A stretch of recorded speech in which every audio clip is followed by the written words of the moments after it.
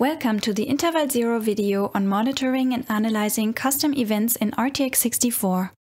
In this video, we provide a high-level look at what custom events are and show you how to collect them in a monitoring session and display them in Tracealyzer, a diagnostic tool that provides a visual representation of the events that occur during a monitoring session generated by the RTX64 Monitor utility.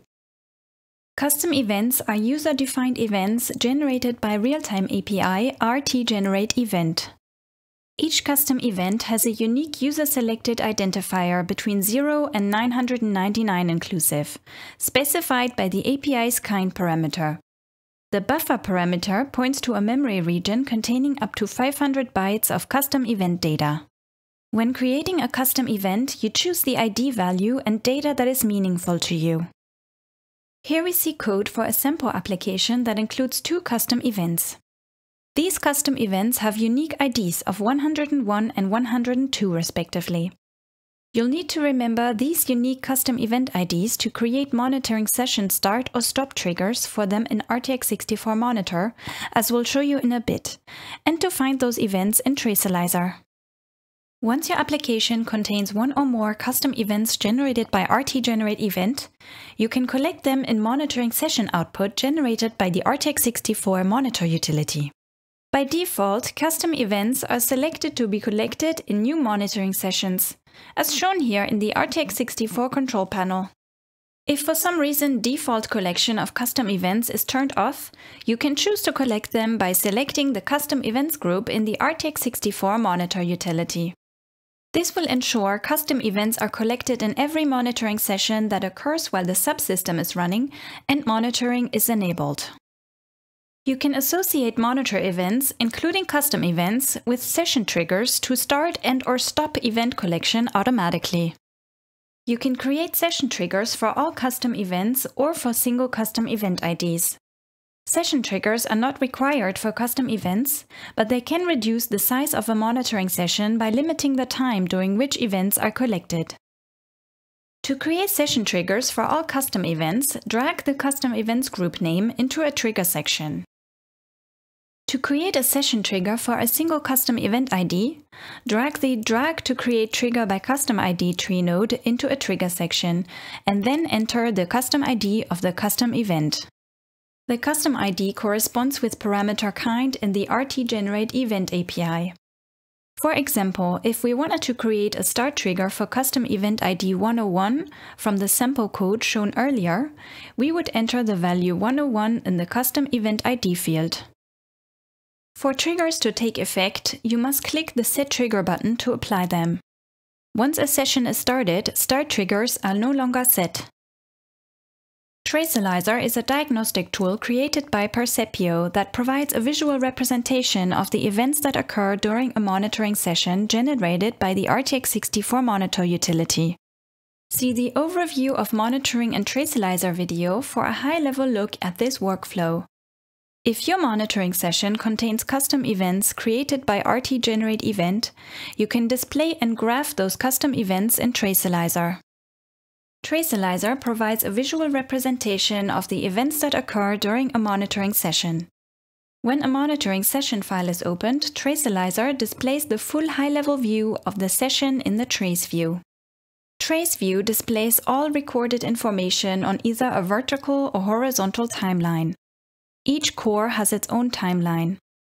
Cores on which there is no activity do not appear. See our video Navigating Monitoring Session Data in Tracealyzer for tips and tricks on finding the events that interest you the most. The events belonging to a thread are displayed as text labels in the Trace view. The color of the label indicates the event type. In Tracealyzer, custom events are called user events. User events are not displayed by default. To display them in the Trace view, you need to select User Event Channels in the Filter view. We can now see the yellow text labels for our custom events in the Trace view. By default, custom event text labels include the word custom followed by the event's unique ID, which corresponds to parameter kind in real-time API RT_generate_event. We can customize this text using an XML file, as we'll show you in a bit. Tracealyzer provides more than 30 views of application behavior, including scheduling and timing, interrupts, and interaction between threads and user events generated from your application. When analyzing custom events, there are two views you'll want to display. The User Event Signal Plot All Channels view, which is displayed by default, and the User Event Signal Plot Advanced view, which you'll need to turn on through the Views menu or navigation bar. The User Event Signal Plot views display data values from custom events. Each plotted curve represents a signal, which is essentially a filter that is applied on all user event strings to extract the values to plot, in the form of a regular expression and some related settings. The All Channels view is a simple custom event plot view.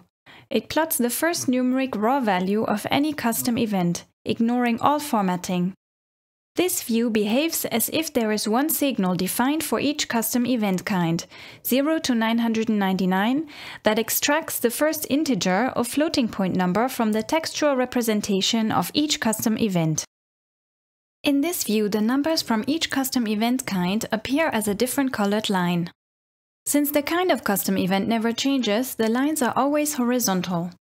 When a monitoring session output contains multiple custom events, you can choose which events to display by toggling selection of the events in the list to the right of the graph.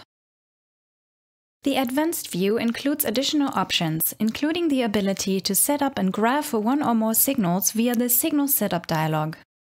This view extracts values from the formatted strings using regular expressions.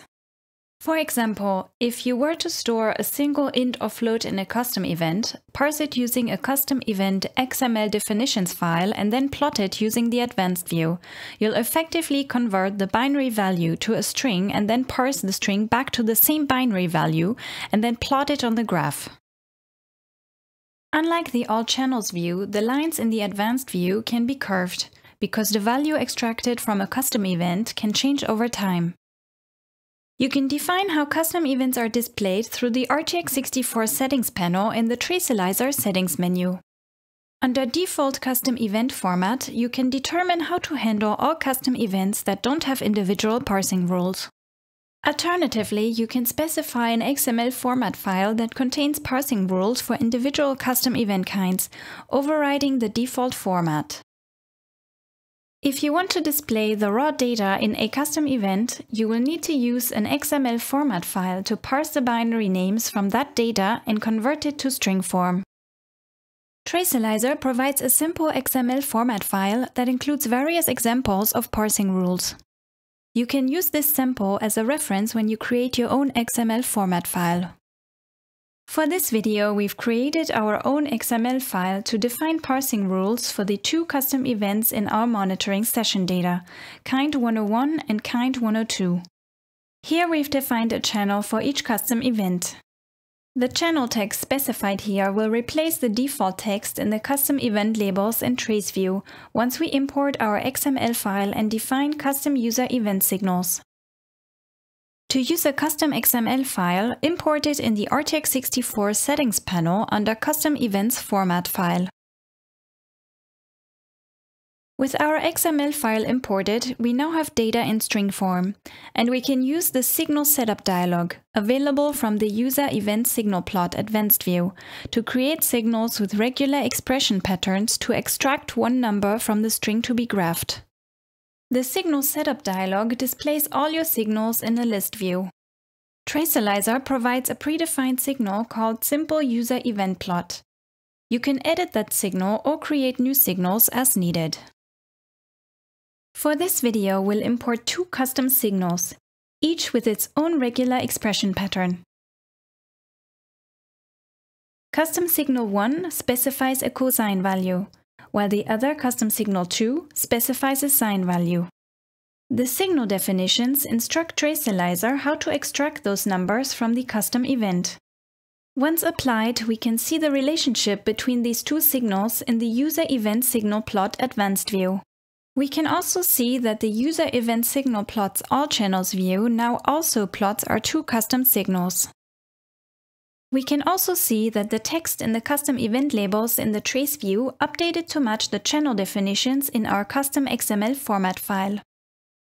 This concludes our overview of monitoring and analyzing custom events in RTX64.